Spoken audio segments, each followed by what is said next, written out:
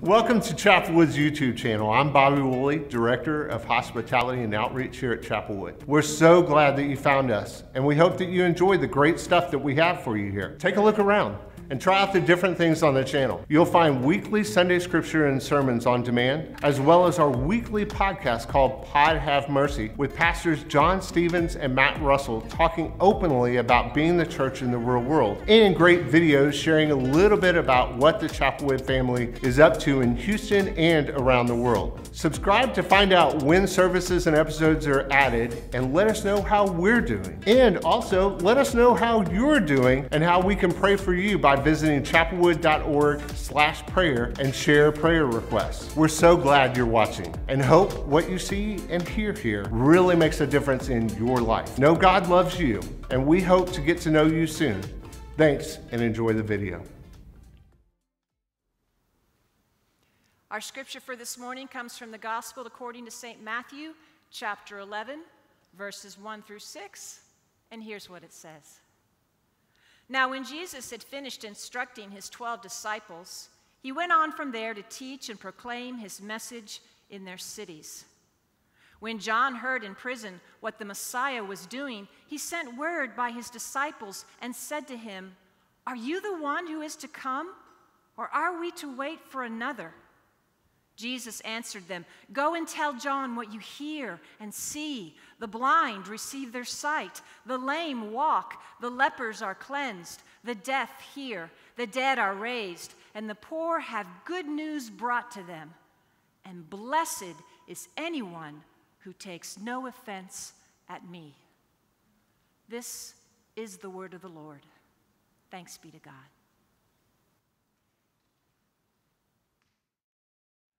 Friends, it is so good to be with you here today. My name is Josef Klam. I'm one of the pastors here at Chapelwood. And over the last several weeks, we have been going on a journey together, a journey in the desert. And today, we will explore the desert of doubt. We began in the desert of loneliness, and then we processed through the desert of boredom.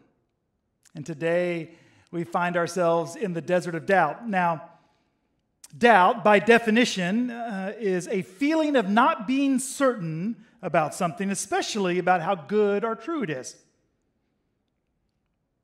There are no questions about the fact that as a culture, we are in a season of doubt. We are in a desert. In March, when the pandemic began, and the world began to suddenly shut down, there was a question often asked in my home. And the question was, how long is this whole thing going to last? And I would answer with certainty, I don't think it's going to last forever, period. And before we know it, we will be back to normal.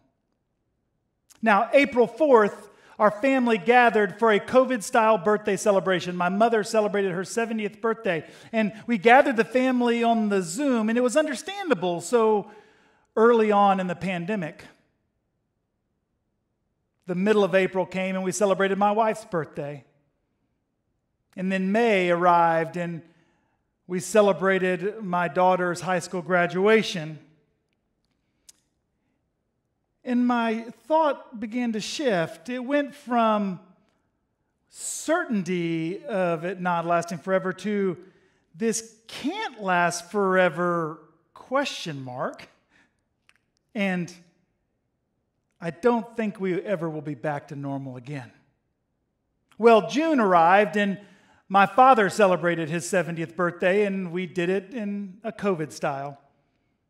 And then August, where my parents celebrated 50th wedding anniversary.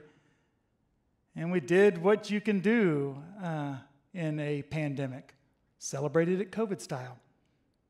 We had my birthday, which was a COVID style birthday. We had our son who started 10th grade in a COVID style manner. And then we dropped off our middle daughter, Madeline, at college in Auburn, Alabama. Of course, we did that in a COVID style. And then September arrived. We picked up our daughter from Auburn with a confirmed positive COVID test. We celebrated our oldest daughter's 21st birthday in a COVID style. Our son started 10th grade in person in a COVID style. And this week, September 20th, Chapelwood will regather for in-person worship with an in-COVID style worship. The shift for me had gone with certainty of it's not going to last forever to, well, I'm not certain, to now there is, I'm not certain, but this may just last forever. And I went from certainty that we would return to normal to, I don't think normal will return the way we knew it, to officially COVID has killed normal. Doubt is the feeling of not being certain about something, especially about how good or true it is. Doubt has often received a bad rap in the Christian culture. If you look at the Apostle Thomas and you think about, he simply asked for verification of the resurrected Lord when he was told of the sighting of Jesus. And when he encountered Jesus, Jesus said, feel the hole in my side, see the holes in my hands. You can believe. And forevermore, we have referred to Thomas as doubting Thomas, as if it's this blemish on his character. Doubt is often equated in Christian circles as the opposite of faith or the absence of faith. And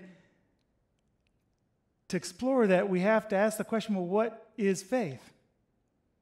Many Christians think faith is a certainty. It's what I know to be true with every ounce of my being.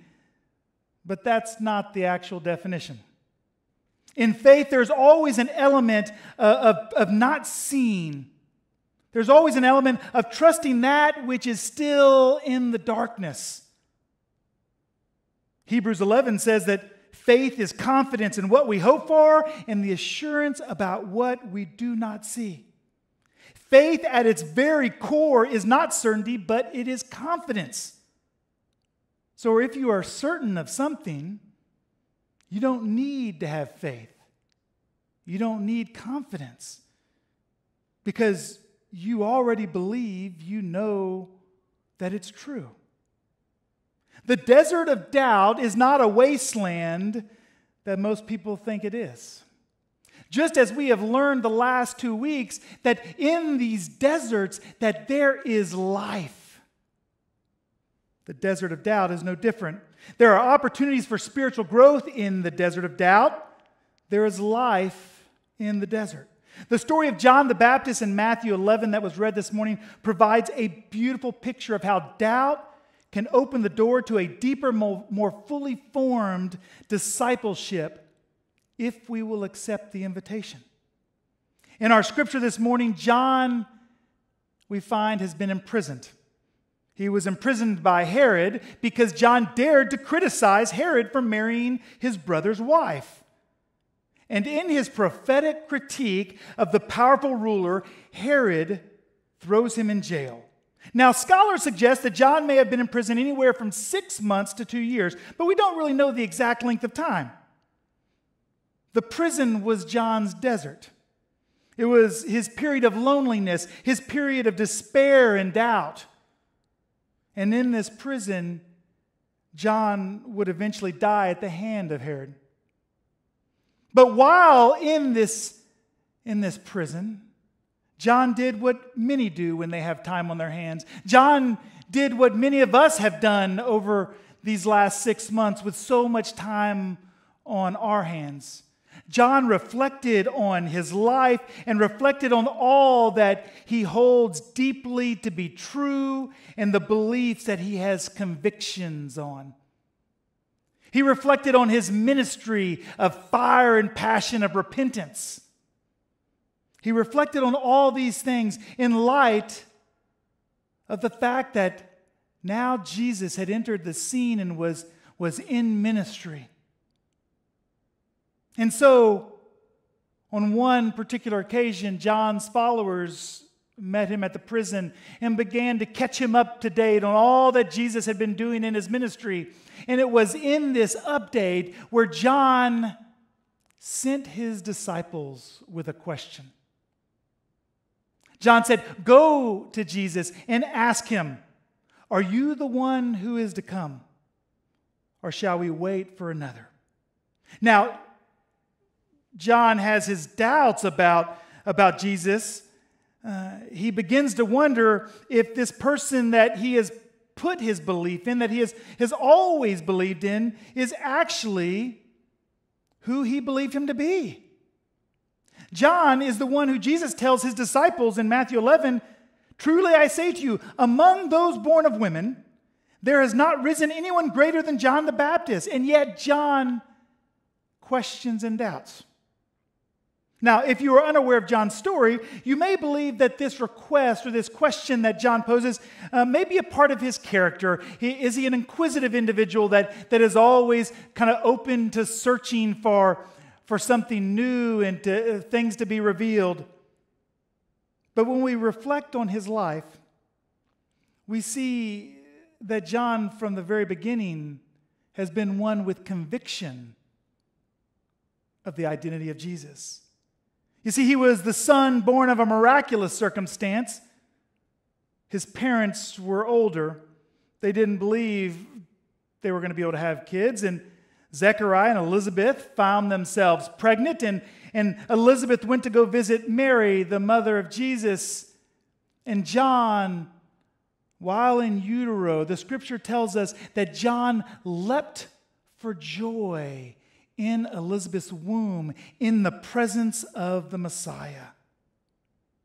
John, before his birth, recognized that Jesus was the coming Messiah. And if that's not enough for you, we can think back about John's ministry. John's ministry was about proclaiming and preaching repentance, calling for people to lay down their wicked and evil ways and turn towards the God of Abraham, Isaac, and Jacob. To turn away from their old selves and turn to a new life. And John preached this message with passion. And John would prophetically claim this truth to anyone who would listen. And he began to garner quite a following. And the scripture tells us that on one day, when John was in the Jordan River preaching this message of repentance and baptizing individuals who came to turn their lives around, that Jesus approached and came to be baptized. John, from the very beginning, said, "No, I'm not the one who should be baptizing you. You should be baptizing me." And Jesus put him at ease, saying, "That time will come. This must occur." And this story of Jesus' baptism is this beautiful picture of the presence of God in the very midst of the people and all of creation pointing to the identity of Jesus. In John chapter 1, it says, and these are the words of John the Baptist, "I saw the Spirit come down from heaven as a dove and remain on him. I would not have known him except that the one who sent me to baptize with water told me, 'The man on whom you see the Spirit come down and remain is he who will baptize with the Holy Spirit. I have seen and I testify that this is the Son of God.'" So how can it be that John, who from birth recognized Jesus as the Messiah, could now question his very identity? You see, the doubt is actually rooted in John having the opportunity to reflect and examine on his own beliefs. Not necessarily his beliefs in the identity of Christ, but his beliefs in what the ministry of the Messiah would actually look like. You see, as I mentioned, John's ministry was fiery. His approach was harsh and blunt, and it was full of judgment and separation, and it was punctuated with this redemptive punishment. In Luke chapter 3, John is quoted saying to the people, "You brood of vipers, who warned you to flee from the coming wrath? Produce fruit in keeping with repentance, and do not begin to say to yourselves, 'We have Abraham as our father.' For I tell you that out of these stones God can raise up children for Abraham. The axe is already at the root of the trees, and every tree that does not produce good fruit will be cut down and thrown into the fire." You see, John's notion of the Messiah was consistent with his understanding of his own calling. You see, if all of humanity was sinful and needing judgment and repentance, then the Messiah would be the one to come out and dole out this judgment, and he would do it with the same fiery conviction as John did his own ministry. Continuing on in chapter 3 of Luke, he says, "He will baptize you with the Holy Spirit and fire. His winnowing fork is in his hand to clear his threshing floor and to gather the wheat into his barn, but he will burn up the chaff with unquenchable fire." Let me break this thing down for you. Okay, John believes that when the Messiah comes, he's going to come with fire and with this massive fork, and he's going to separate all the good from all the bad, and the bad are going to result, their end result will be the fire. The refining fire that'll burn up all the sin and evil. You see, the doubt that creeps in for John occurs when he realizes that the ministry of Jesus does not match his understanding of the ministry of the Messiah. It wasn't rooted necessarily in all of the other affirmations that he received from God. It was that he held this belief that had been formed through his life and that was portrayed out in his ministry. And his life was built on that understanding of the role of the Messiah. And to have that understanding and image challenged was actually shaking the very foundation of John's life. It was as if he was losing his faith and questioning everything he stood for. And so he asked the question, "Are you the one we've been waiting for, Jesus? Or is there still another to come?" You see, John cannot imagine a Messiah who teaches in the synagogues and preaches good news of God's coming kingdom. John cannot imagine a Messiah who sits at the table with tax collectors and sinners and prostitutes. John cannot imagine a Messiah whose ministry is engaged with those who have been marginalized and pushed off to the side, those who were seen and viewed as unworthy and unclean. When Jesus has his ministry described as one that is extending compassion to those who are the littlest, the least, the lost, it shakes John's very core and causes doubt. And when Jesus receives this question, it would have been real easy for Jesus to say, "Go back and tell John that I am who he believes me to be." But he doesn't. He responds with this question by giving the disciples an assignment. Go back and tell John what you have seen and what you've heard. You see, there's a lot of value in testimony of that which can be seen. And Jesus knows this. And he also says, he describes his ministry using the language of two different texts out of the prophet of Isaiah scrolls. He says, this is in chapter 35 of Isaiah and chapter 29, "Go back and report to John what you hear and see. Tell them the blind receive sight, the lame walk, those who have leprosy are cleansed, the deaf hear, the dead are raised, and the good news is proclaimed to the poor." You see, the blind, the lame, the lepers, the deaf, and the dead, and the poor, they all receive the mercy of Jesus. Jesus did not come in the way that John had imagined. He was not doling out judgment with a winnowing fork and with fire.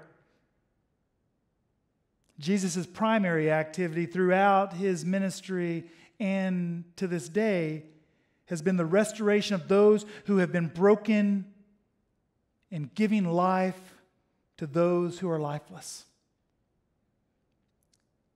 Jesus doesn't seek to convince John with his response. He simply invites John to receive the message of the witness of his disciples and then make his decision for himself. In effect, Jesus simply tells John the truth and then gives John the opportunity to either continue in his old ways of believing or to lay down that system and that theology and to pick up this growing understanding of who the Messiah actually is. Friends, make no mistake about it, walking in a desert of doubt can often feel as if we are losing our faith. This probably explains why so many of us shy away from wrestling with doubt. This probably explains why, for many of us, when we're faced with doubt, we push it off to the side and we busy ourselves with our work, with our families, with our tasks, even tasks that we may prioritize as of the highest importance. But I tell you, the path to a deeper understanding of the good news of Jesus Christ must include time in the desert of doubt. You see, it is in the posture and manner in which we approach the desert that reveals the life that God wants to show for us there. We must, like John, be willing to lay down our deep-seated convictions about what we think we know to be true and open ourselves up for God to affirm those beliefs or reveal to us what is actually true. Honest doubt invites exploration. And friends, if I'm going to be honest with you, the last 6 months I have been wandering on some days aimlessly in a desert of doubt. Things I had believed to be certain of in this world, in our culture and in our society, beliefs I have held about humanity, beliefs I've held about God, beliefs in my understanding of what it means to be the church, and my own personal beliefs of what is meant to be called into ordained ministry in this church. Throughout this season, facing these hard questions that have challenged me and invited me to explore a deeper understanding of who this Messiah is. And on many days, I turned down that invitation. On many days, I would busy myself with the work of ministry or the work with my family or doing something other than pausing and looking at what is before me. Exploring that which I have seen and that which I have heard. I tell you, when you turn down that invitation to explore, what I found was seasons where what life may have been in the desert seemed to have been all dried up and dead. A more calloused and hardened heart, experiencing days of bitterness and anger, thirsting for something more, longing for something different than what I was experiencing in that moment, and asking, are you the one we've been waiting for? Is this the church we've been building? Is this the culture and society that we've been shaping? I got to tell you, when we explore without the invitation or with declining the invitation from Jesus to be open to hear and see, that path is dark. But in the midst of that, God did not abandon me. God has not abandoned us. God has been ever present, ever faithful, and consistently pointing to that which we have seen and heard. And so when I'm faced with questions like, seriously, this is the church? This is what we're called to be? We haven't gathered, it seems. This is what I've always known the church to be. How can we be the church without gathering in worship and meeting for Sunday school? And then I hear of the ways that the body of Christ has come together to feed the hungry, to help with housing for those who find themselves without a home, meeting the very emotional, spiritual, psychological needs of those who find themselves wandering by stepping in and pointing folks and walking with folks through that desert. Friends, we simply get to open our eyes and see in a new way how God has been transforming us and pointing us towards life in this desert of doubt. Embrace the presence of God with you in the desert today. Explore with childlike faith the God who loves and the God who leads you to life in the desert. And with that, you can hold doubt not as this negative aspect of your character or your spiritual maturity, but actually as a tool and a gift. Will you join me in prayer? God, we thank you for this opportunity to gather this day. We thank you for the story and the life of John the Baptist and the way that we can embrace his doubt and his questioning, and that we can find courage and strength in knowing that you, God, are always pointing to us to look and explore to that which we have seen and heard. So, Lord, we ask that you would raise up testimonies and witnesses around us so that we might find strength in what you are doing in this desert and through this desert. And we ask all of this in the name of your Son, Jesus, who conquered death once and for all. Amen. Brothers and sisters, as you go your separate ways today, may you know that you are not alone in the desert. You are not alone in the desert of loneliness, the desert of boredom, or the desert of doubt. That you have a God who loves you. You have a God who we consider to be the truth. And we hold on to that promise that the truth will set us free. So go out knowing that you are loved. Go out knowing that you are sustained. Go out knowing that God's kingdom is being revealed to you every single day. And when you see it, bear witness to that and share that so that others might find courage in it. In the name of the Father, and the Son, and the Holy Spirit. Amen.